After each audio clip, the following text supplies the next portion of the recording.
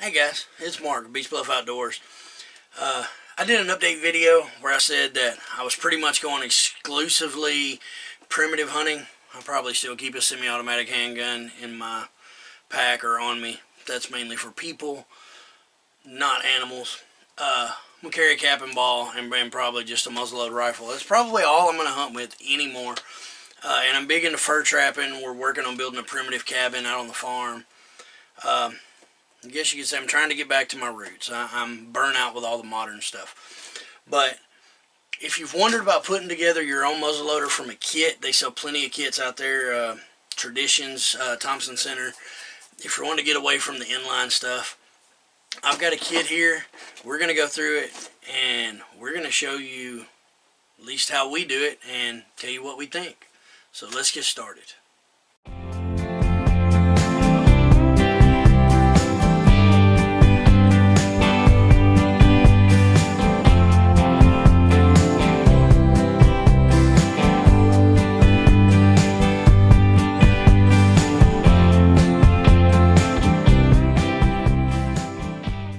Alright guys, so the first thing is going to be the unboxing, obviously.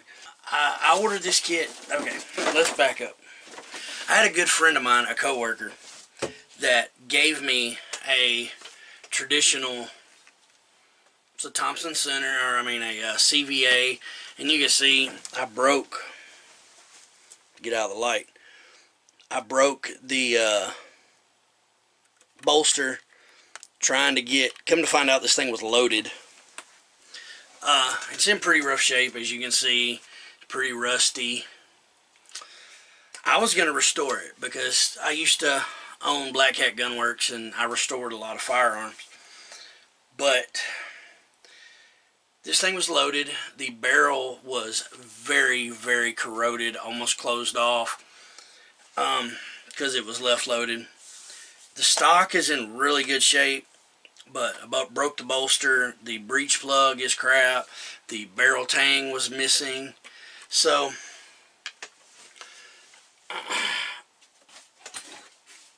I kind of made up my mind that this is what I wanted to do. So I ordered a kit from MUZZLELOADERS.com. And I want to give these guys a shout out. MUZZLELOADERS.com. Man, super easy to deal with. Their prices are great, and I really like this. Well, if you can see, the shipping tape was a Bible scripture. God shows His love for us, and that while we are sinners, Christ died for us. Romans 5:8. That is printed on their shipping tape. I just thought that was cool. So, when you order one of these kits, here's what you get.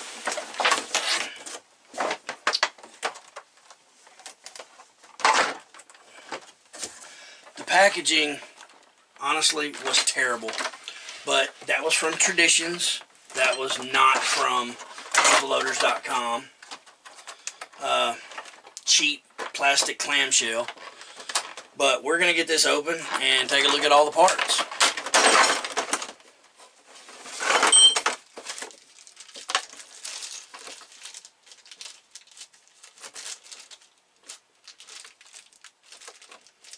Cheap plastic sights. We might have to rob those off that other CVA over there.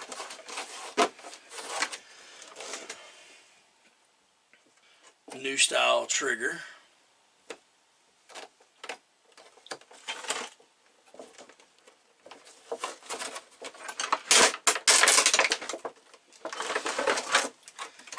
The barrel is in white, so it will have to be blued.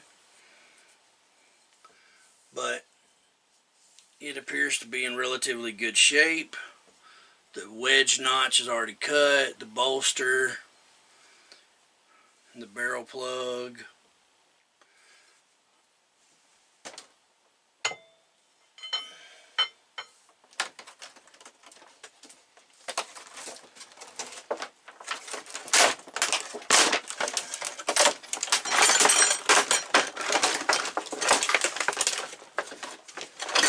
I will say, guys, I am not happy with the Traditions packaging. And as you can see, the wedge plates are already installed. A lot of the inletting is already done, but this stuff's got to be fitted. For instance,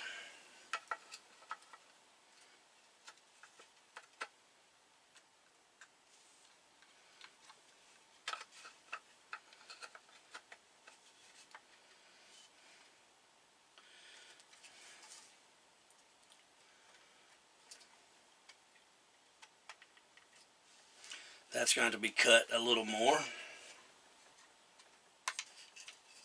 But all in all, not too bad. I've definitely seen worse.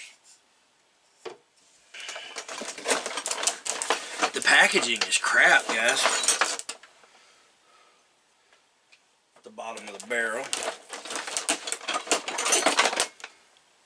Trigger guard.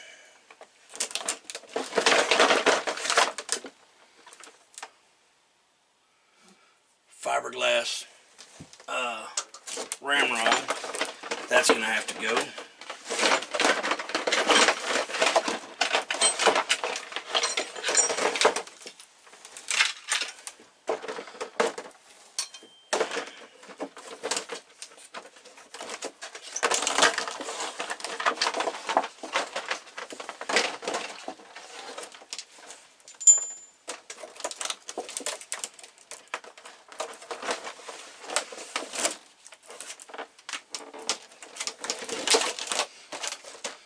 They also make a Kentucky long rifle right here, which will probably be my next project. I did a vote, and I think most people voted for the long rifle, but they were out of stock. And honestly, I like Hawkins anyway. The Hawkins style. So, what we got from this is Traditions packaging don't impress me. Okay. Some screws, the pieces that hold the ramrod,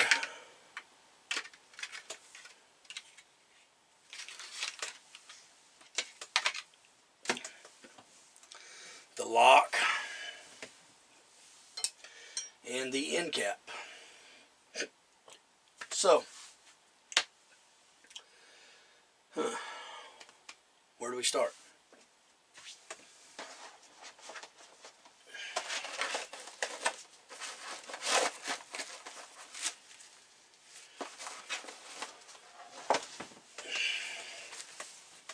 The wood will have to be finished, obviously. I got oil and stuff on my hands. I don't want it all over the wood. But that is not fitted very well. Oh, you can't see. That is not fitted very well right there. Or there. And it's really horrible there. It's that big gap. The lock.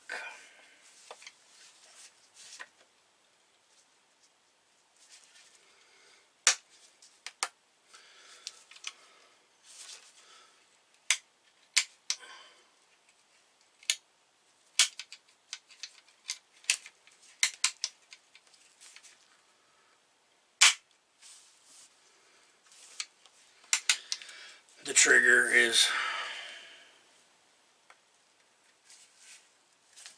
poor.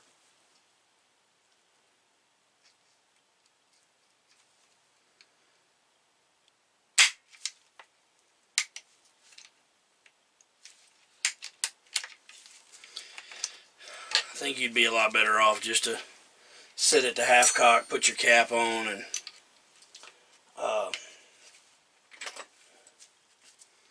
I've never liked double set triggers.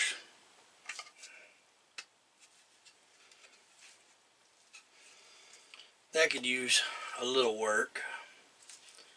I think it may be a width issue on the inletting there. But that's the lock and the trigger.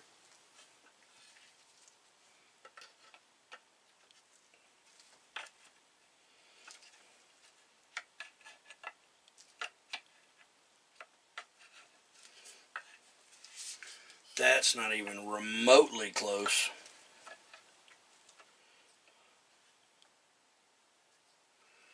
To the right size.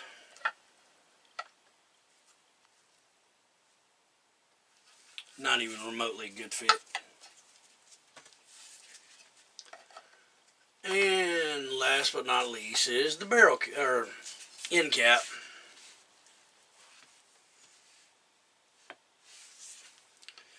Very, very poor fit.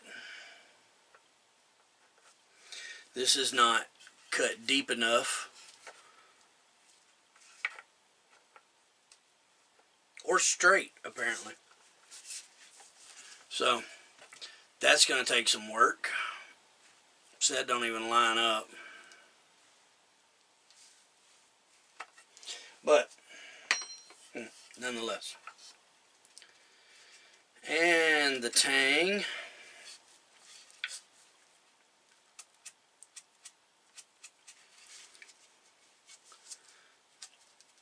Tang fits, but it's going to take some work on the stock there.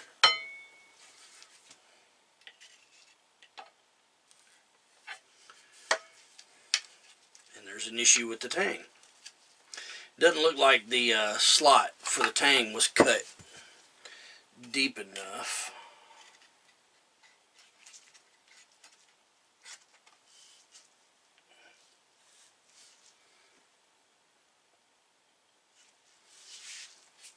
That's what it is. There's a little notch in here. Can you see? A little notch down in here that the hook sits in. And I don't believe it's deep enough